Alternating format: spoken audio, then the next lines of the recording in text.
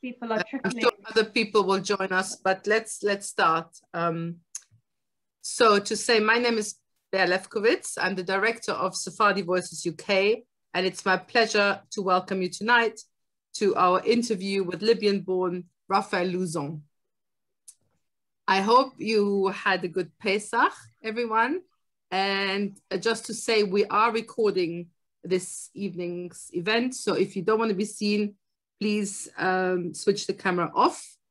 You will be all muted during the interview, but we have time for questions at the end. You can raise your hand and we will unmute you, or you can put the question in the chat. Also to say, we are still interviewing. We are interviewing on Zoom, but soon we are hoping to get back to proper interviews, one-to-one interviews. So if you know anyone who would like to be interviewed and give testimony for Sephardi Voices UK, please contact us. We had to postpone this event to today, to the eve of Yom HaShoah. And it seems that it's a very good day to talk about Raphael's story and the story of the Jews of Libya. It's important to remind ourselves that the Holocaust did not only affect Ashkenazi Jews, but also Sephardi and Mizrahi Jews. In the Balkans, like in Yugoslavia, Greece, and Romania, in North Africa, and in Iraq. In Salonika, the city which is very close to my heart, 96% of the Jewish population was killed. When we founded Sephardi Voices UK 10 years ago, it was our aim to capture and preserve the forgotten histories of the Jews from the Middle East, North Africa, and Iran. On the eve of Yom HaShoah, we particularly remember the forgotten histories of the individuals and the families whose lives were affected by the Shoah. Recently, the category of Holocaust victims in Israel has been expanded to Holocaust survivors and victims of anti-Semitism during the Holocaust. The journalist Arutz Shiva, in an article published today, speaks about the fact that there are 174,500 people in Israel today who fall under these two categories. Now, what is interesting is, if you look at the breakdown, how he breaks down this group.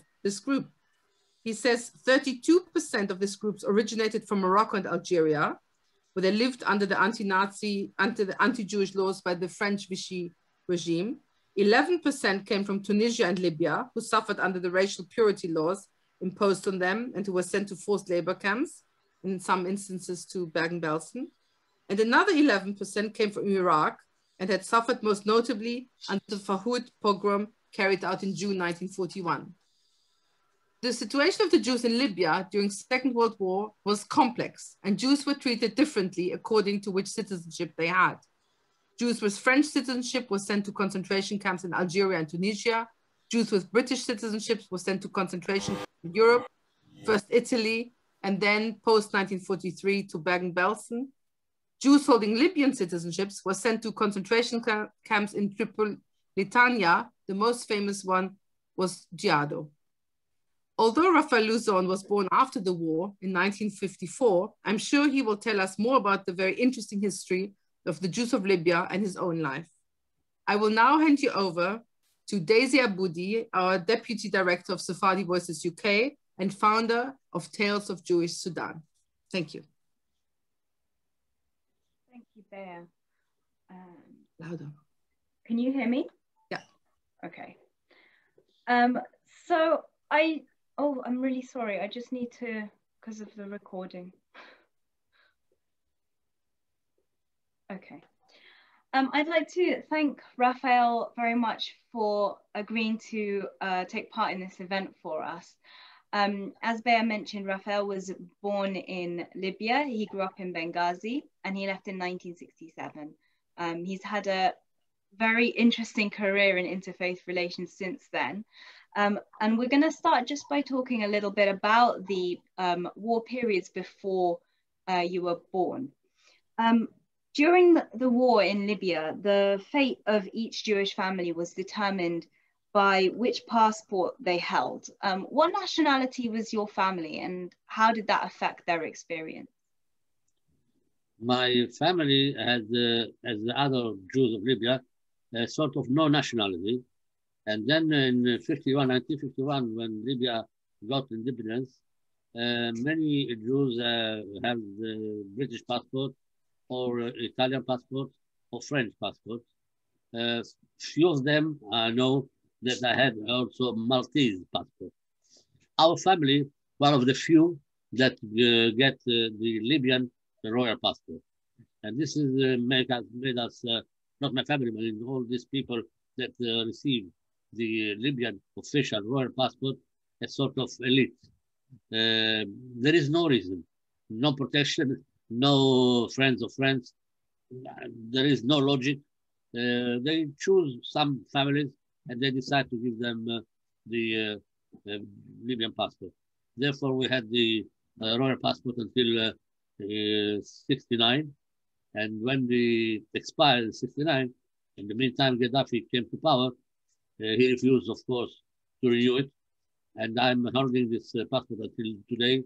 And every time I'm going to meet high clerks, Libyans, or officials, or ministers, I take out this passport and waving it in front of his face, their face, to say that in any case, call it a revolution, call it Arab Spring, but it's still only bloody dictatorship, because country that refuse to give citizenship and passport to their own citizen born in this country is only, I have one word to define: racism.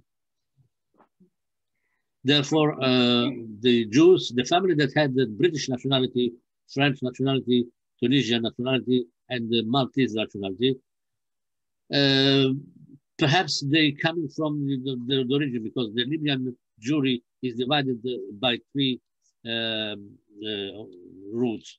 The first one was the Jews came after the first destruction, the first temple, between the first and the second temple, settled in the area near Benghazi, in a place called Derna, and El Marj, that in Italian has been called Marche.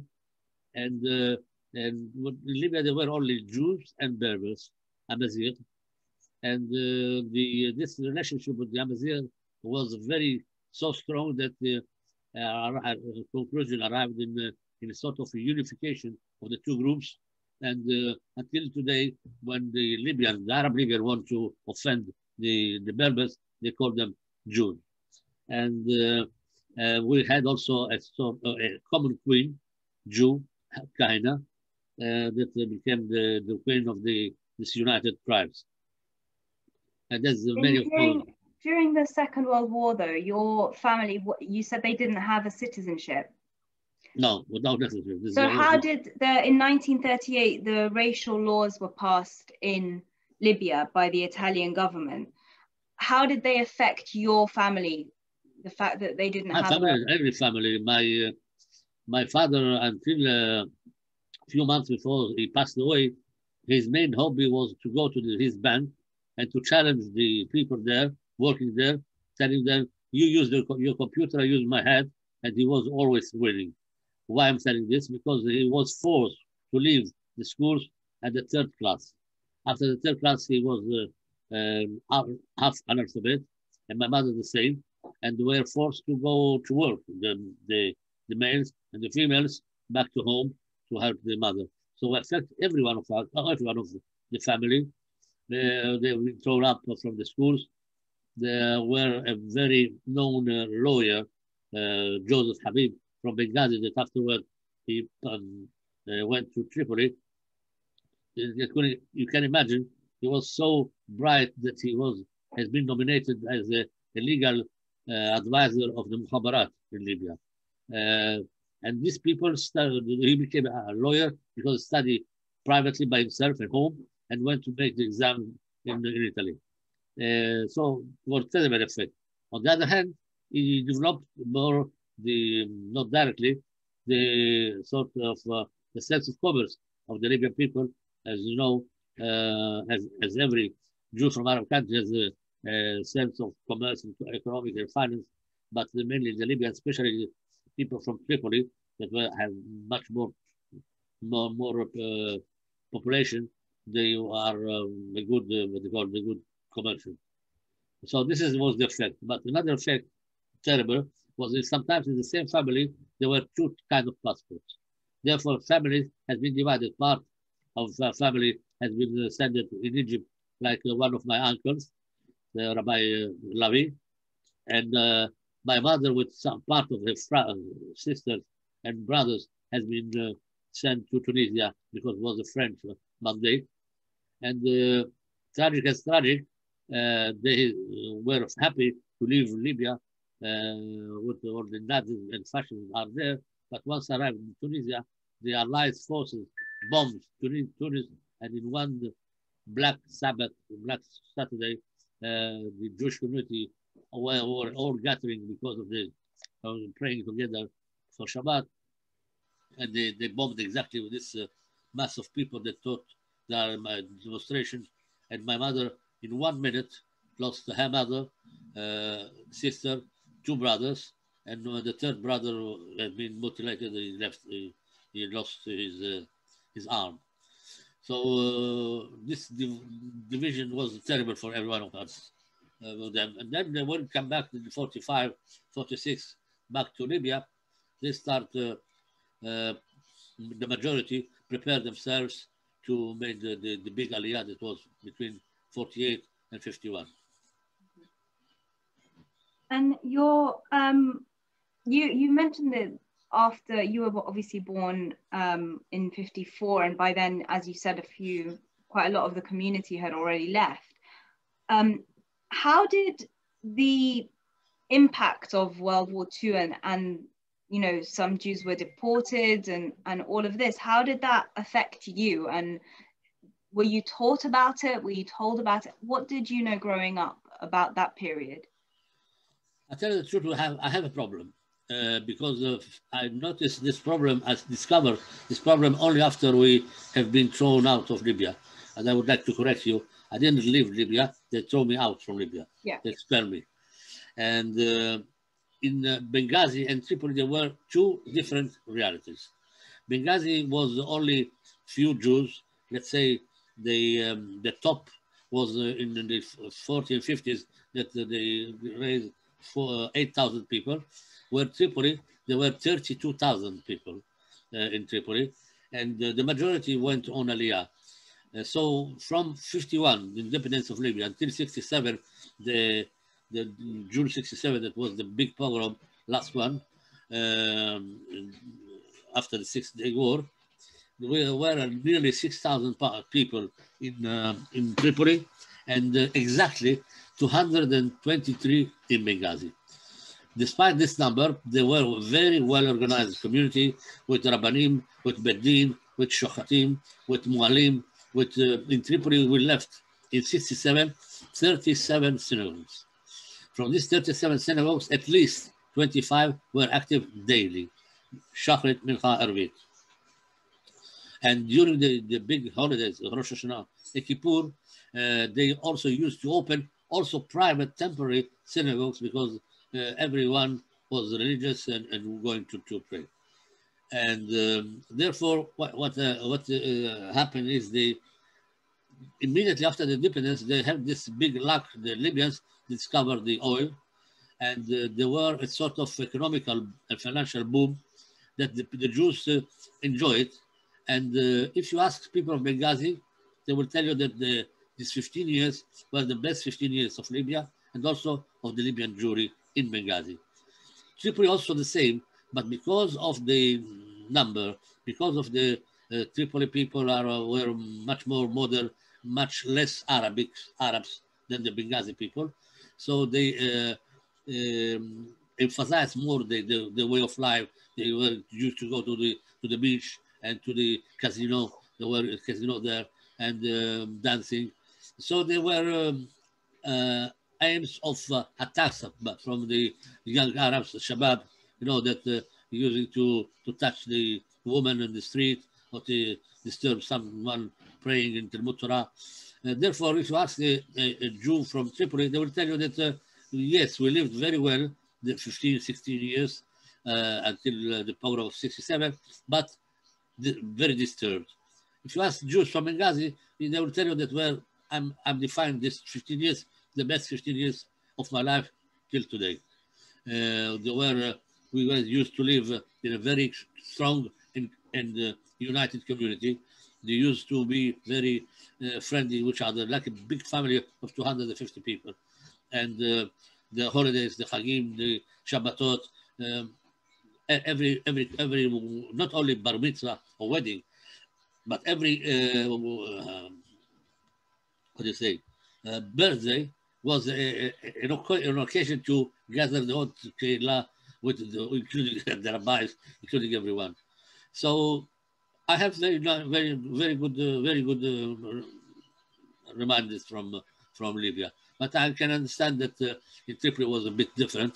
Therefore, I'm not hiding the thing that I have, especially the last 8 years, daily battles with Arabs. No, with my Jews.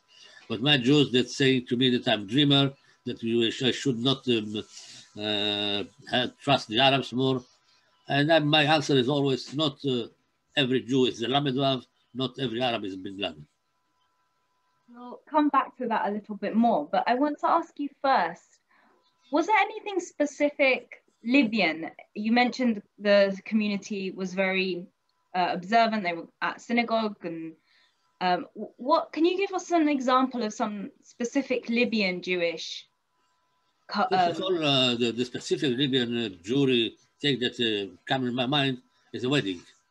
The wedding, all Arab Jews from Arab countries, but the wedding in Libya, it starts the first day and ending the 8th or 7 days. 7 days that every evening there is a sort of program. The first day, I'm not going down chronologically, but one day is for the, let's say, the friends of the groom, and then another for the friends of the bride, and then the henna, that there is a special ceremony that the groom has put the henna on the hair, and with a lot of dancing and music, and very special sweets. And there is the day of the mikveh. I mean, that's 7 days that each one, when we say we read sometimes that my wedding is the more one of the more important days of my life. If you do it in Libya, yes, I don't know what is the important day of your life doing it in Europe, but this is remind me that when someone declared that he's going to be married, the whole community got excited and everyone running to buy clothes and everything, because we know that we are going to face not less than 1 week of madness, Rio de Janeiro. And but another thing that came back to my that I have a big nostalgia about this is the big holidays, especially Rosh Hashanah, Kippur, and Simchat Torah. Simchat Torah, the Libyan Jews invented something, the Akafot Shniyot, the second Akafot, that is not invented by Libyan, but the Libyan invented to do it with dawn. I mean, the second day of Simchat Torah, because then as you know, outside Israel, we are certified 2 days. The second day of Simchat Torah, the Libyan Jewry or the community used to wake up very early in the morning, like 4 in the morning, and going still night, going to the synagogue, where the women bringing all what you can imagine between food and bakery and cafe, special coffee with the zahar, with the fruit, blossom of orange, and very oriental things.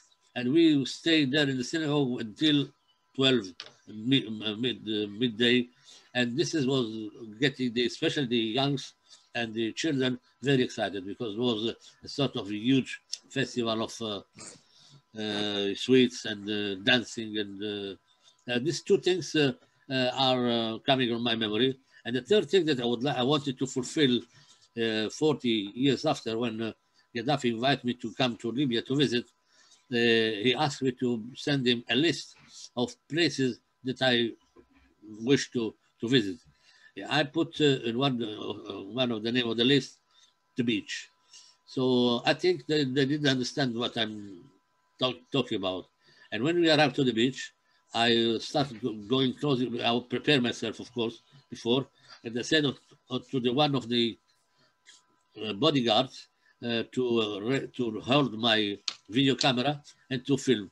So he didn't understand. He wanted me do you want me to film you really close to the water? I told him, yes. When I arrived to the water, just took off, like Clark Kent and Superman, I took off all my dresses and I went into the sea, and the bodyguards just start panicking.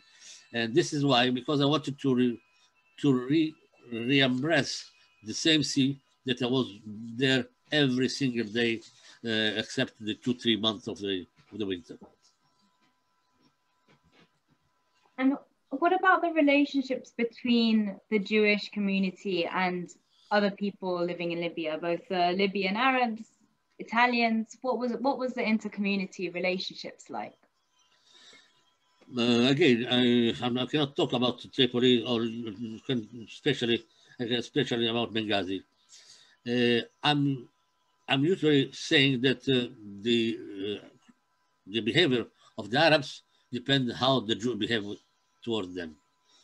If you look to the Arab at the same level of eyes, they like this consideration, and they answer you back the same way. The Jews from Benghazi spoke a very good Arabic, Libyan Arabic, and because the Jews of Tripoli spoke mainly Italian, even in family. Spoke Arabic, but especially Italian. But the Benghazi, we spoke in Arabic. Many of our people went to university. Until today, they are talking as reading, writing special Arabic. And therefore, the relationship was quite, let's say, mutual respect. Well, sometimes happened that some of the people disturbing or throwing stones. So we sort it out in a way like Adun Hayal. That's only people. They are only youngsters. Don't worry. They never gave importance to someone that also in another place of the world would have been called or defined anti-Semitic attack. So sometimes they attack people coming out from the synagogue, especially during maybe a big festival. But instead of the call it anti-Semitic attack and going to the police, the sheikh of the street came to the Jew, attacked and made a sort of what they call it sulha, and let's drink together, and sometimes they force the young that throw the stone to ask forgiveness from the Jew. I remember several episodes of this in my house. So the relationship became very, very bad from 1965, because at the university, Libyan university, became very strong, the Syrian movement, and they started doing something that never we saw before, the demonstration against Israel and against the Jew. And this kind of demonstration happened exactly the 5th of June, 1967, where we thought is this the usual demonstration, but very early became the starting of a big pogrom where all the Jews, and nobody excluded, the Jews' shops has been burned, part of the houses has been burned, people beat, and in Tripoli, 17 people has been killed, 8 of them my family, my father, brother, my uncle, his wife, and 6 children. The youngest one was 2 years old, and the eldest one was 17 years old. And I managed, after 40 years, to find, when I've been in Tripoli, to find the place. This is a common grave that they've been put there. And I asked for Gaddafi to have the permission to bring some 10 people to make a religious ceremony. And he asked me positively, say, you can do whatever you want, but don't bring here people with Israeli passport. And unfortunately, it happened with this, call it so-named revolution, and we are back to square one. But Baruch Hashem, I can tell you that 3 days ago, I had a very, or 5 years ago, I had a very big surprise. From the 12 candidates to be nominated prime minister in Libya, has been nominated Dbeiba, that is a very, very close friend of mine. He is family, and he personally called me and said that whatever you agree with Gaddafi, give us a few time to settle the country, and then we'll invite you again with the delegation to sort out a lot of things that are still pending. What was your experience in 1967? Can you talk about what was your experience in 1967? Like everyone, a terrible experience because, again, we were in a place that we hardly heard about Israel. The magazines and the newspaper that used to arrive in Libya once a week from Italy mainly usually had some pages cutted, so we understood that it contains an article about Israel, about Jews. We were forbidden. We have to wear only this kind of kippah without Magen David or without any Israeli or Zionist symbol on one hand. On the other hand, we had the freedom to pray whenever we want, whatever we want, and our weddings, our things, everything was free. And when happened the riots, I think I was in shock for 1 year because I've been 1, 2, 3 months before Bar Mitzvah, and I remember that I started shouting to my father. That was everyone crying at home and downstairs. A mob tried to crash the door and come up to make a lynch.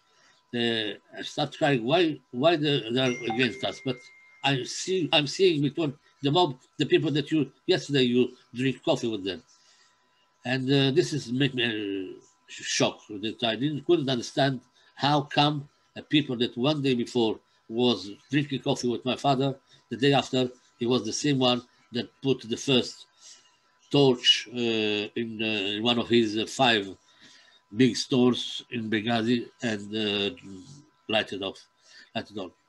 And this for me was terrible. On the other hand, our neighbors was called Haj Ali. When the mob started going toward the synagogue, what they call it, the Salah al-Kibira, he personally, I saw it with my eyes, he personally ran and put his body in front of the door and said to the mob, burn the shops, but this is a place of God, you cannot touch it. And he saved the synagogue. Unfortunately, we are not Ashkenazi, because without being Ashkenazi, this man would have received the price of a just, the Hasid Ummat Olam. But we sleeping sometimes, and people like this, and many of them had some episodes. Also in Tunisia, in Iraq, Arab people saved entire families, brought food while the families in Tripoli were closed in the houses because risking their life, because in Benghazi they took all the community in a refugee camp, but in Tripoli only part of the community in refugee camp, and the other part was hidden at home. And I know a lot of episodes that deserve that these people or their sons or their children receive a sort of prize from Bet Futsot or whatever, or Yad Vashem. And the way you phrase it, the expulsion from Libya, can you talk us through what happened there? Because there was a difference between the king was kind of helping in a way. A king, also, this is a sort of legend. A king was not a friend of the Jews, but was not anti-Semitic. He was, an honest person, very, very, very old when he came to power, very tired because he had on his shoulders something like 30 years of fighting the Italian. And the very famous episode that was, when the 65, they started the demonstration, the students attacked the police first time.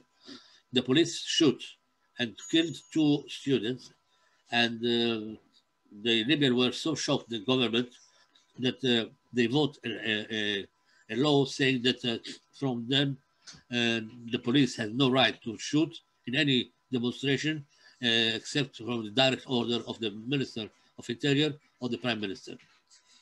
And then the day of the riots start, the pogrom on 5th of June, the king was in El Beida, that is 200 kilometers south from Benghazi, that it was his place where he wanted to go to holiday sometimes.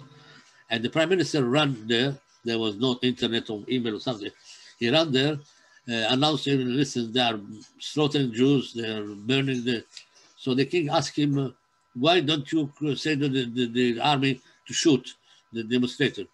So he told them, because there is a law that said that only the Minister of Interior or the Prime Minister. So the king has the akaz, the step, you know. He took up the steps and threw it to him, and say, and what are you, idiot? You are the Prime Minister. You could have. So he came back running, and only at 3 o'clock in the afternoon, when the pogrom started at 9 o'clock in the morning, only at 3 o'clock afternoon, the special forces of the king came out, collecting the Jews in Benghazi and also part in Tripoli. This is a very, very, very known episode.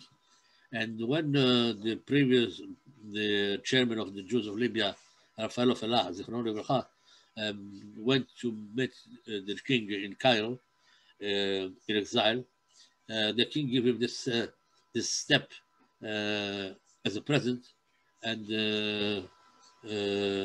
Raphael Luzon took it, and I think that after Raphael Luzon passed away, they passed it to one of the museums in Israel. And after leaving Libya, you went to Italy, and you've spent a lot of time working in interfaith. When did that begin? When did that start to interest you? This is a very good question. This began exactly when I was 6 years old. Why? Because 6 years old, first day of school, and I realized that they're sending me to a Catholic school.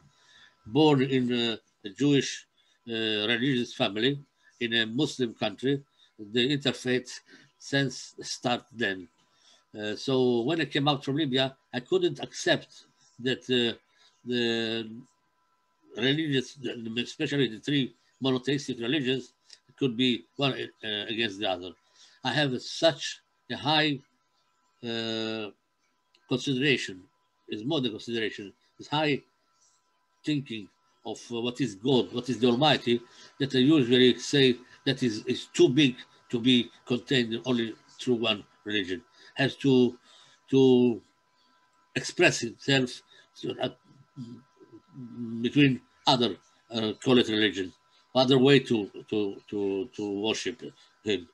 And I also at school in Rome, also university, other people used to very, very modern to act as a political activist. I never acted as a politician, but as a man of dialogue. I always organized, friends of mine know exactly. Also my birthday, I used to invite Christians, Muslims, Jews, of course. And I never saw myself until today that I'm the last track of my life. I never saw myself only between Jews. Until today, I'm very excited when I have the opportunity to hear the muezzin. When I was living in Benghazi, 5 times a day, I used to hear this. And when I came back in Libya after 42 years, the first day that I arrived there, I thought to myself, I will sleep a bit because I was asleep the whole week before from the excitement. And suddenly at 5 o'clock in the morning, this muezzin starts. And other people who were with me start cursing. I said, no. For me, it's music. For me, it's just throw me back 42 years. And I like this kind of music. I like the church music. And of course, I'm a Khazan. And I'm also bringing my knowledge of Farid al-Atrash and Abdul Halim Hafiz to our rites in Rosh Hashanah and Kippur. And you are invited to come either to Tiferet Eyal or to Echalea to hear me. And I think that not bad. My father, Allah Shalom, he was a huge Khazan. Huge Khazan. You can imagine they was calling him to come from Italy to Israel, not the opposite, to be a Khazan from the Libyan communities there in Batiam and in Holon and in Netanya, because he had a huge voice. Unfortunately, not like today. Nowadays, nobody record him, and nobody thought to film him, as we now we're recording every piece of cake that we are eating. And what year did you first go back to Libya? 2010, and there was absolutely 4 days that I would never forget. I'm until today I have very close relationship with journalists, with politicians, with everyone. I'm begging and nagging, please call Gaddafi. So one of them told me, listen, write a letter. I'm going to Israel, to Libya next week. Let's try. I was drinking coffee with my wife, and suddenly I got a phone call with the journalist that usually when he calling me, he used to make jokes or something. He was very serious and telling me, I'm in front of Akh al-Qaid. I'm in front of the brother leader, and he read and he wants you to come in Libya, but he's got a condition. You have to bring your mother, because you remember that one of your articles, you quote your mother saying that she used to say, I pray God, before I close my eyes forever, to see again Libya. And I say, how would that fulfill his desire? I told him, listen, she's old, she's sick. He told me, otherwise you won't come. Bring it, I promise you, 24 hours I'll have a doctor and a nurse. And this is what happened. We had 24 hours doctor and nurse, 15 bodyguards, and I was very happy because I managed to fulfill through Gaddafi this desire of my mother. And I gave him a list to many places that I want to see. First of all, the place where I'm born, because I'm born at home, my home, the synagogue, the beach, of course, the school of the priest, and also in Tripoli, he sent me someone called Muhammad Tarnish, that unfortunately passed away.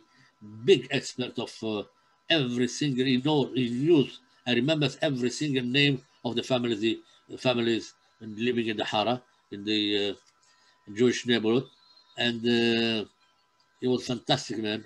It was so sad that he passed away just a year after we met, and he gave me a sort of tour of the Hara Kbira, Hara Zghaira, they call it the big part of the quarter, the small part.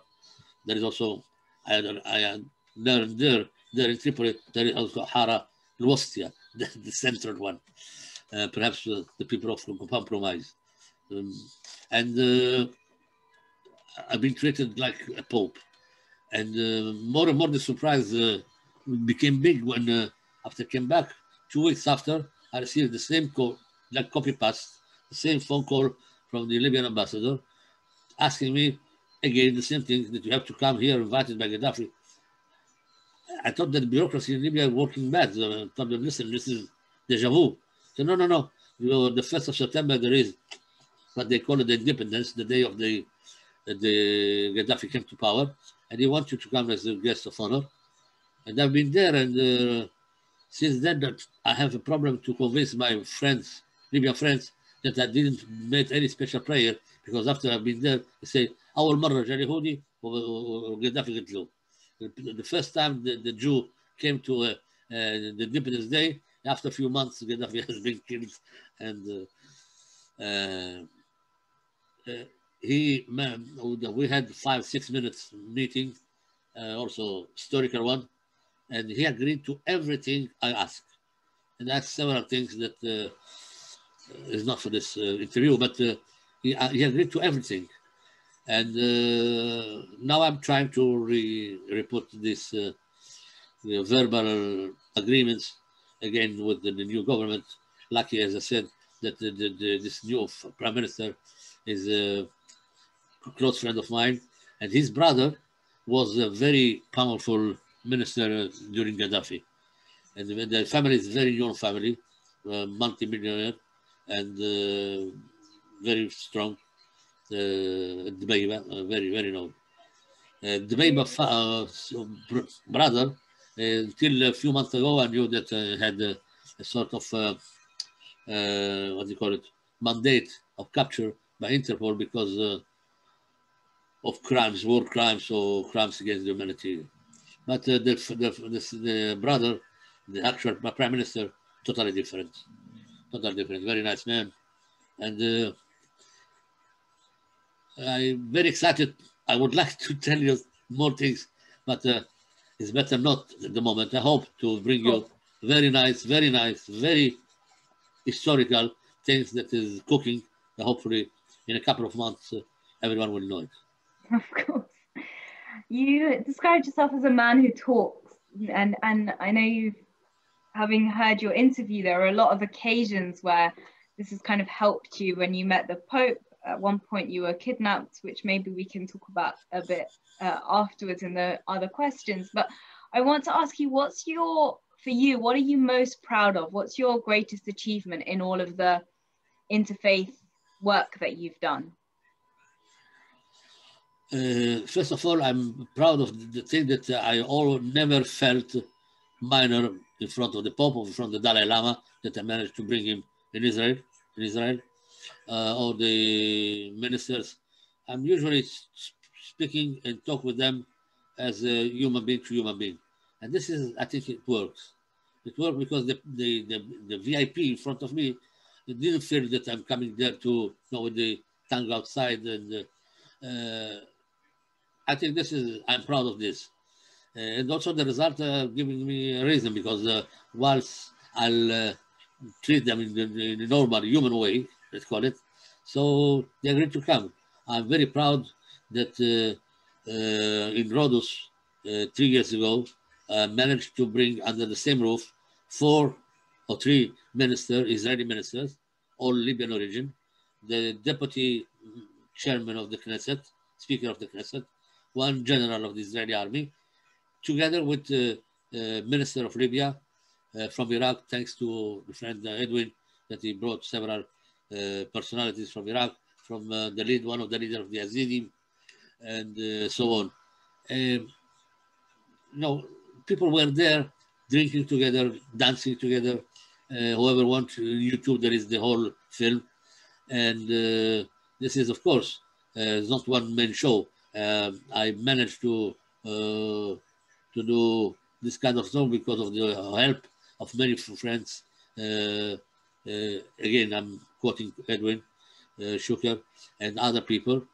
But 10 days before, I organized also for the 40s of the expulsion, and also had the Prime Minister of Italy coming, especially from Rome, and Sir Gilbert. Don't remember their first name. Martin Gilbert, yes, and other personalities from Libya. It was the first time in the history that Gaddafi sent an official delegation, led by the general director of the cultural minister, that he read there a message from Gaddafi where he called us, Jews of Libya, you are son of this country, mentioning Libya. And this is our historical achievement. And again, unfortunately, the nemo, and I will say in Latin, nemo profeta patria. Nobody is prophet in his own city, on his place. And the people that are skeptic, and there are they're not so believers in this kind of activities, they are ours. I know for sure that people very active like me in their country, Iraq, like Edwin, had also the same problem. I know people from Egypt, I know Jews from Tunisia. They say, our problem is to convince our people that we are doing something for the next generation. Because it's impossible to leave, say, no, no, Libya, forget it. No, we cannot forget 2,400 years that the Jews were there.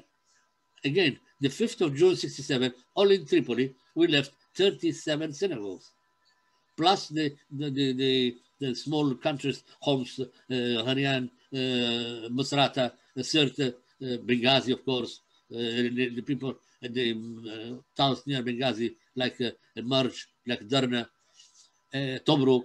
I mean, there's a huge history. Why it has to be neglected?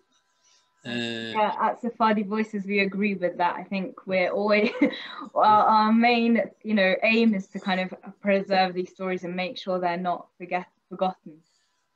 So I want to thank you very much. I think it's a lovely message for today, especially the idea of talking and interfaith dialogue. I think it's very, very important. So I want to thank you very, very much. I'm going to open because we haven't got much time, open to questions from everyone here. But before that, I've just got one question that was sent in advance. So I'm going to ask that to you first. So it's from, are there any Jewish Libyan children's stories?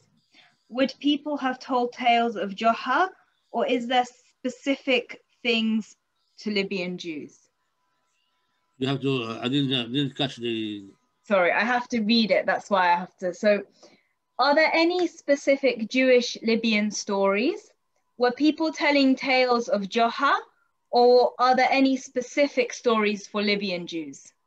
Yes, absolutely. I mean, our time, we're not internet, we're not television, we're not nothing. The only thing was the radio.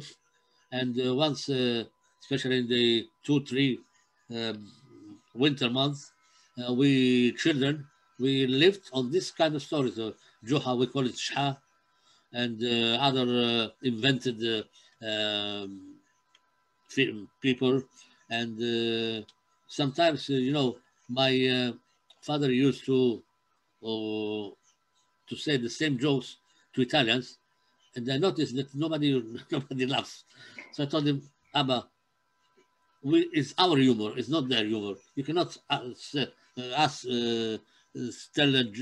Joha story to a non-Jew, non-Sephardi Jew, pretending that he understands. You cannot understand. And yes, we had a lot of stories.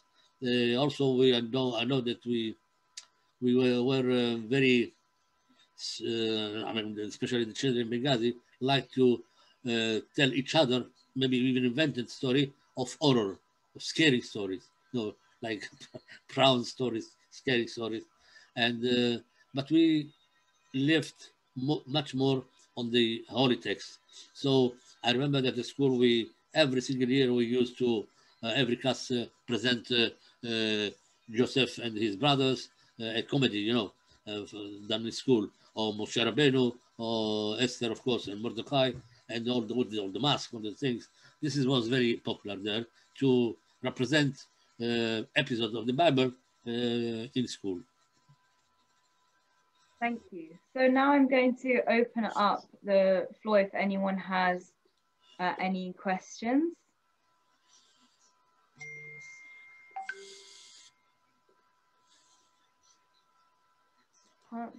You were a professional, everyone knows everything. Everyone.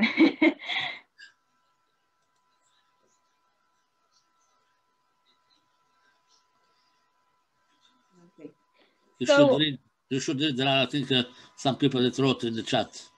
Yes. So Gina Waldman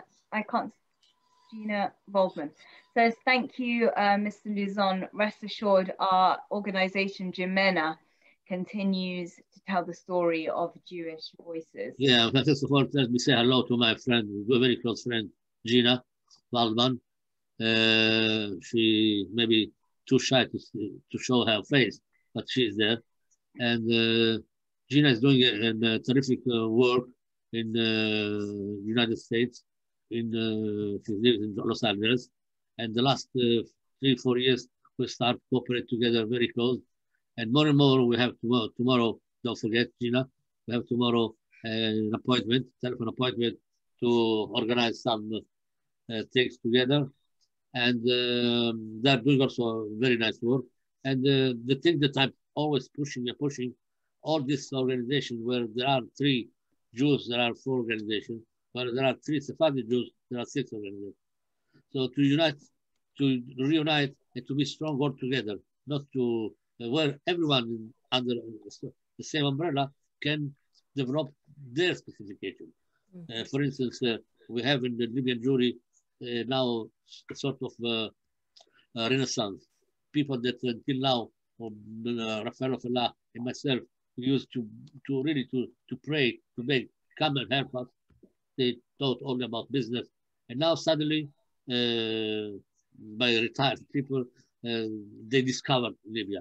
So we have Amos Guetta, that is now specification, is the Libyan cuisine, and Jeremy, that is a psychologist, about the effect that had the pogrom on our people, on their people also. Myself, that is not from today. And Gina, like me, is not a new arrival, a new nouveau riche, but around last 40 years that she's acting very strong, and she appeared also on United Nations with the Libyan vest, the Libyan traditional vest. It was very good. And when you asked me at the beginning, well, I'm proud that I force, quote, force the cardinals or the Dalai Lama. Oh, by the way, he's a fantastic man, this Dalai Lama. Very high sense of humor, by the way. And to speak about Jews from our country. When I said to someone, ambassador, German ambassador in Tunisia, I told him, listen, you know that there are 3,600 organizations in United Nations that dealing with Palestinian problem. There is only a sub-commission that dealing with the Jews from Arab country, and also a sub-commission meetings every 5 years. He was shocked. And this is the truth. You can check.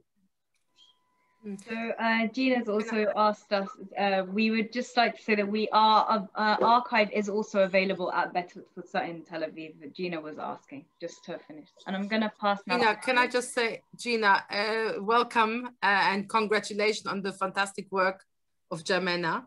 And I have a question maybe for Raphael and for Gina, and for anyone else who know. I'm interested in the German compensation. Was any compensation ever given to the Libyan survivors? Yes, there are some of from 300 Jews, 100 from Benghazi, 200 from Tripoli, has been taken to Bergen-Belsen, and only a small part of them came back. One of them was our neighbors, and I remember that I always used to ask him, what is this number having on the arm? And only after left Libya, someone explained to me what is it. And also there are more than 3,000 people that has been deported in the concentration camp of Jado, that is south of Libya, south of Tripoli. And all these people has been recognized that they need to receive compensation. Part of them, mostly, are receiving now from the Israeli government, through the Israeli government, compensation from Germany. Part of them from Italy, and believe it or not, there are part of them that even haven't applied because of not knowing or. Personally, I never dealt with this matter. I've always dealt on the Arab side of the compensation. You have something else, Gina, to say? Unmute Gina, please. Unmute. Yeah, she can unmute herself if you'd like to, Gina. You can. I get it. Okay.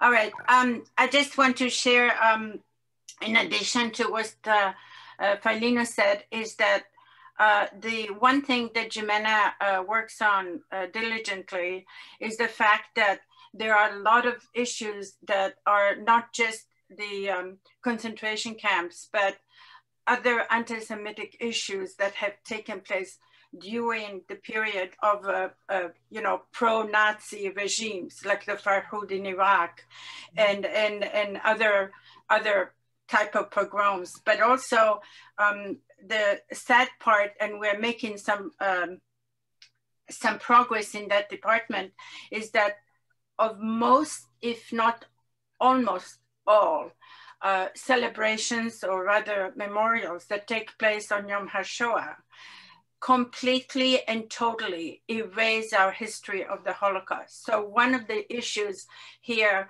has to be that we have to knock at every museum, every Holocaust museum, every school, and say, where is my story? Where is the story of our people?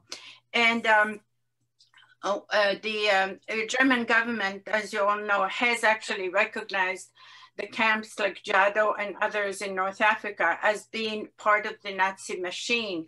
But somehow it's relegated to Europe and European Jewry having been persecuted by the Nazis in most of the concentration camps. Even Yad Vashem shows testimonials of Jews from North Africa, but they were transported. And as Falino well explained, some of the people in Libya who had the nationality, whether it was French or English, were transported to camps such as Auschwitz and Birkenau and so forth, but do not have hardly anything on the camp of Jado. Today at the museum, Jewish Museum of Libya in Israel, they're holding, as we speak actually, they're holding a memorial service. And I interviewed several members who had been in the camps. I have relatives myself from Benghazi that passed away. One family that survived, and their sisters passed away of typhus. So even though they didn't have these camps, and correct me, Failino, if I'm wrong, even if they didn't have crematoria per se, the conditions were so horrendous that people died of, for example, typhus and disease and other conditions. And yet again, even though most of the people died from malaria, typhus, typhus, and hygiene, scarce hygiene. Exactly. So we need to make a point to all of the different. There are curriculums that cover Holocaust history in almost every school that we know of. Israel has to start doing that. Israel has to set the example. In fact, talking about Israel, one of the things that Jimena has been really pushing with the Minister of Education is to create a curriculum which is practically non-existent. 51% of Jews are Mizrahi Jews, people like Mr. Luzon and myself who live in Israel. And yet we have no history that is recorded in the curriculum of the schools in Israel. And that is really been the struggle of Jimena to try to get through. They've made some progress, but not enough. Gina, I think we're fighting the same battle here in the UK. And I think it's very important that we have to talk to Holocaust Museum, not only on the Holocaust, on the history of, Mizrahi Sephardi Jews. Right. I wanted to ask you what I read just recently, that one of the problems is that there isn't so much documentation on those concentration camps like Jado, that it's all destroyed, that, there is actually, there might be some testimonies, but there aren't many documents. Is that true? Actually, I'm sure that Mr. Luzon has more to say about this. Our experience has been that, first of all, when the Shoah Foundation started with Spielberg, they did not make any effort whatsoever to interview people from our background. And that could have, now that we've lost most of them, that's why what the Sephardi Voices UK is so important, is because you're trying to capture a story before we die, okay? And the story of the Jews that were in the camps were not adequately captured. And so what better documentation was there than the fact that the person experienced and talks about what they suffered and how they did it. Surely not all the Jews of Poland or any other place didn't walk around with documentation about what happened to them. So I think the human story was in itself a documentation, and that was not captured. There is something else. Correct. There is a booklet of 100 pages called Tmunat Zikaron that is full of testimonies, is edited by Or Shalom Center, and was been written by Dr. Nitza Tuchman, and is a fantastic book. You can ask it to Or Shalom, and I think we can send it to you free of charge, and contain hundreds of testimonies about what happened in these camps. As Gina said, it doesn't matter. It was not a phone or incinerator, but they died not less because of malaria and typhus and the very bad condition and the violent behavior of the people there, mainly Italian fascists. There is another book, if I may, also by Yossi Sukari, who has also documented a lot of this. So again, since it's wonderful that you're recording this session, because I'd love to have forward it to many of our members. So where is the biggest testimony collection in terms of Libyan Jews? Where would it be accessible? Accessible in two main places. Let's say two main places are in Merkaz Or Shalom in Bethlehem. The director is Pedi Beratia, and what they call it, the World Organization of Jews of Libya in Or Yehuda. They have also a museum and a huge material.